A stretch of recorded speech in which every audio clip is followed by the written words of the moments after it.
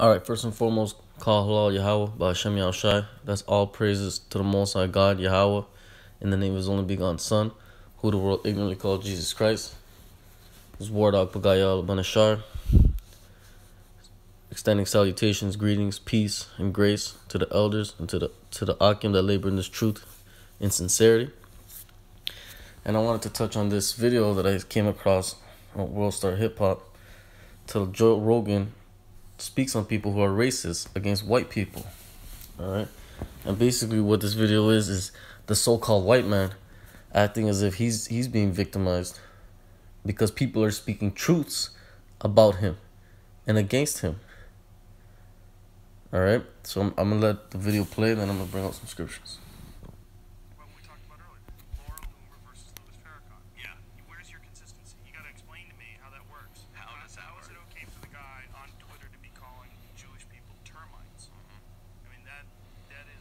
Something you exterminate.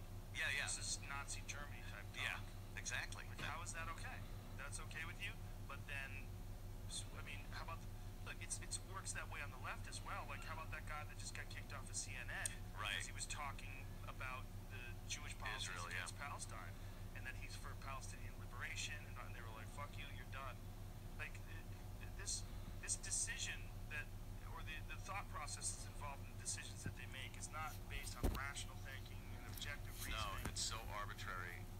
You just don't know. It's based on which way the culture's swinging, you know, and the culture is swinging in a way that avoids any possible accusations of racism. If you think in any way, shape, or form you're going to be thought of as racist, you avoid that. Because there's some people that say horrific shit about white people. Oh, yeah. And they don't get banned. Literally calling for their death. And yeah, they don't get banned. That girl that got hired by the New York Times, there was a massive uproar because she had so many anti-white things on her Twitter. Oh, yeah. The Asian girl. Yeah. I mean, just all that ridiculous left-wing woke nonsense. You know, that you're allowed to be completely racist against white people, massive generalizations against white men in particular. Like, it absolutely is discrimination, and it's absolutely what you're doing is you're being prejudiced, but you're being prejudiced with a stamp. Like, you've got a stamp of approval. You're allowed to be. And I love the just. Alright, so there's a tirade of complaining about people being racist towards so-called white people. And I'm going to touch on a few of the things that he said. First and foremost, dealing with the fact that he said people want to be racist because they have a stamp of approval. Obviously complaining about so-called Negroes and Latinos because we are the main ones complaining about the oppression over here in Babylon, the great spiritual Babylon, which we know to be America. All right. And obviously he's directing these complaints to the Black and Hispanic community, Native American community, because we are the chief people complaining about this devil, this white man. All right. So he says we're being racist because we're able and allowed to be racist because we have a stamp of approval, right? From people that empathize with us and whatnot. But really, the stamp of approval that we got is from the Most High God, all right? The creator of heaven and earth, all right? And we get that stamp of approval from his word, from the scriptures, all right? Salakia. Let's look at the definition of racist, right? And it says, a person who shows or feels discrimination or prejudice against a people of other races, or who believes that a particular race is superior to another. All right, so we're going to show and prove through the scriptures, through the spirit and power of Yahweh Hashem Yahushai, that the Most High God is racist. Okay, this is Deuteronomy chapter 7 verse 6. For thou art an holy people unto the Lord thy God. The Lord thy God hath chosen thee to be a special people unto himself, above all people that are upon the face of the earth. So the Most High God has it written in his word that the people that he chose, which are the Israelites, which through biblical prophecy, history, and archaeology, we can prove and substantiate that those people are the so-called Negroes, Latinos, and Native Americans, and Seminole Indians, okay? These people are above all people that are on the face of earth, which is literally the definition of racist. So the Most High God is racist, and that's where we get our stamp of approval to be racist toward you devils, man. All right, let's get another one. This is 2nd Ezra, chapter 6. I'm going to start at 54. And after these, Adam also, whom thou madest Lord of all thy creatures, of him come we all, and the people also whom thou hast chosen, the chosen people, the people who are above all other people. All this have I spoken before thee, O Lord, because thou madest the world for our sakes. As for the other people, or you other people that are not chosen, you people that are beneath the children of Israel, which also come of Adam, thou hast said that they are nothing. All right, that's what you guys are. That's what you, especially you so-called white people, y'all are nothing, man. Okay, and that's the word of the Most High. But be like unto spittle, and has likened the abundance of them unto a drop that falleth from a vessel, and that's what you guys are. You're nothing. All right, you spittle, you're a drop out of a bucket to the Most High God, right? And the next thing I wanted to touch on that this devil was complaining about was the generalizations, right? The generalizations that people make of so-called white people when the Most High God once again generalizes all so-called white people. Okay? This is the book of Malachi, chapter 1. I'm going to start at verse 2. I'll just start at verse 1. The burden of the word of the Lord. This is the word of the Lord being spoken to Israel by Malachi. I have loved you, saith the Lord, yet ye say, wherein hast thou loved us? Was not Esau Jacob's brother, saith the Lord? Yet I loved Jacob, and I hated Esau. And we know through the Spirit that you so-called white people, your biblical nationality is Esau. Okay? So the Lord hates you. Okay?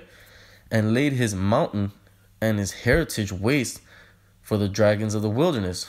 Whereas Edom saith, we are impoverished, but we will return and build the desolate places. Thus saith the Lord of hosts. This is what the Lord says. They shall build, but I will throw down, and they shall call them the border of wickedness. Okay?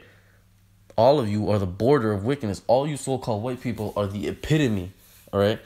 The standard, the gold standard of being wicked, man. Okay?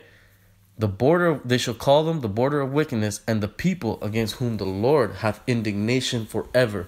And it's not without reason, man. Okay? The Most High doesn't call you the border of wickedness, doesn't hate you for no reason. There's a reason. He hates you, okay? I'm gonna get there. I'm gonna get Ezekiel 25. Ezekiel chapter 25. Let's start at verse 12. Thus saith the Lord God. This is the Most High God speaking. Because that Edom, once again, Edom is the biblical nationality of you so-called white people, you so-called Caucasians, so-called Europeans. Okay? Because that Edom hath dealt against the house of Judah by taking vengeance, and hath greatly offended and revenged himself upon them. All right, this is dealing with the house of Judah, the southern kingdom, so-called Negroes, Haitians, and West Indians. Okay. Therefore, thus saith the Lord God, I will also stretch out my hand upon Edom, and will cut off man and beast from it, and will make it desolate from Teman, and they of Dedan shall fall by the sword. So this is dealing with two things. This is dealing with the reasoning behind the Most High hating you, okay, and us that are in the spirit, and other people that are also in the spirit hating you, even those that don't particularly know that they're Israelites. Just knowing your history and your track record of hating so-called Negroes. This is why you're hated. This is why people call for your death, because of all the death that you've dished out. Okay. Let me get Ezekiel chapter 35.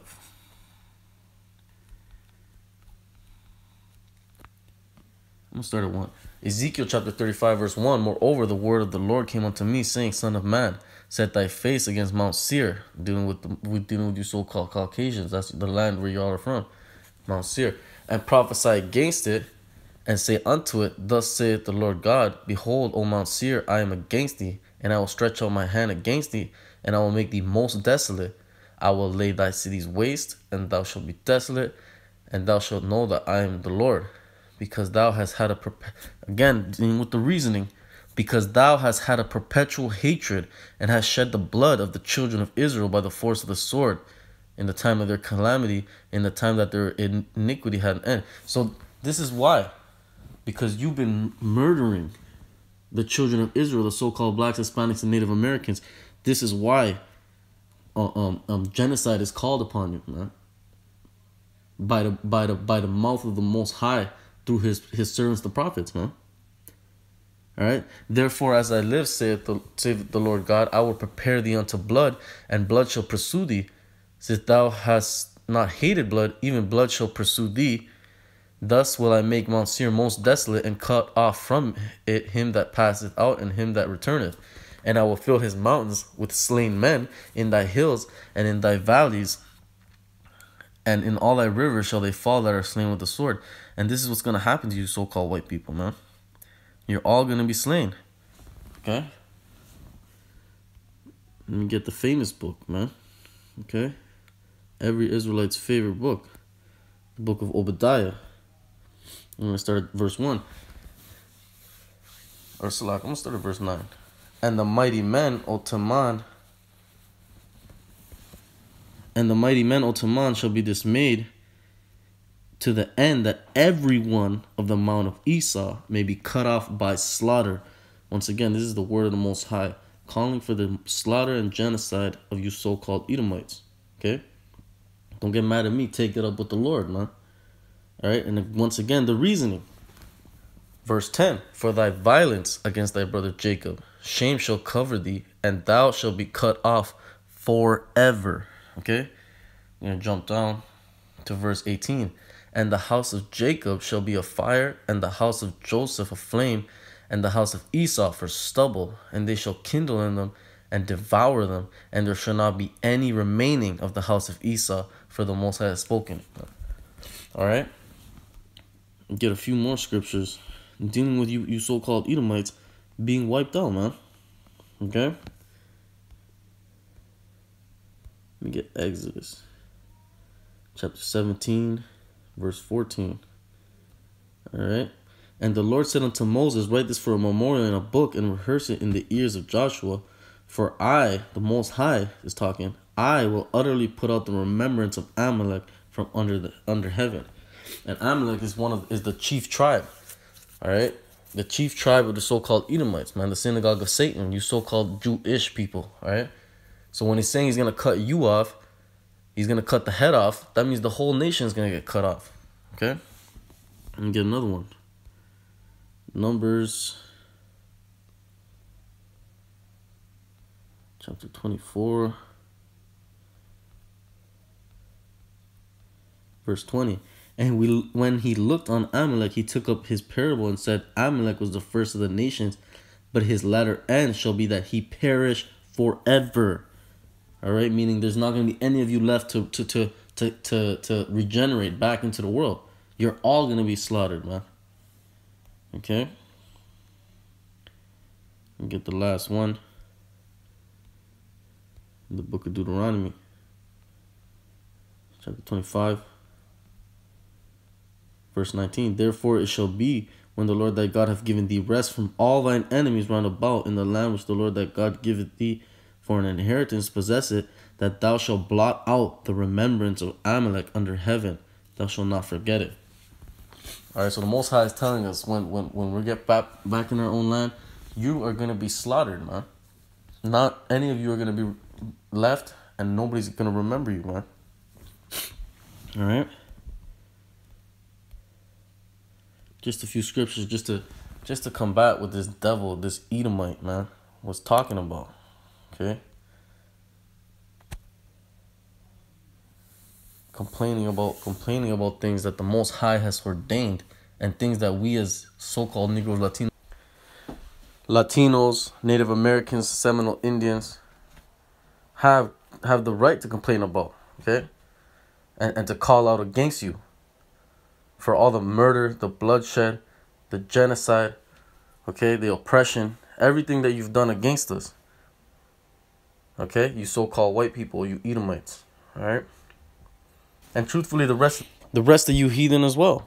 Okay, but chiefly and specifically, you so-called Edomites, Slakia, you Edomites, you so-called white people, so-called Caucasians, so-called Europeans, chiefly you. Okay, and with that, I'd like to give all praises, honor, and glory to Yahweh, Bahasham, Yahweh Shai, and Shalom.